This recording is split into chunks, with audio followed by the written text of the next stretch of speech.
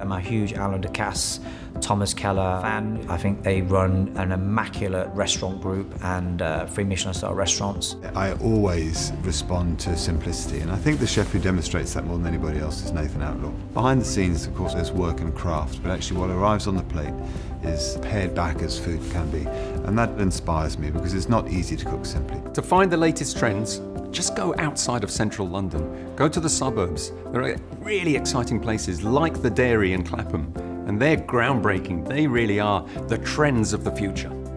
Street food came with a bang, and I think that was really cool. You've got Smokestack, do amazing barbecue, Temper, Pit Q.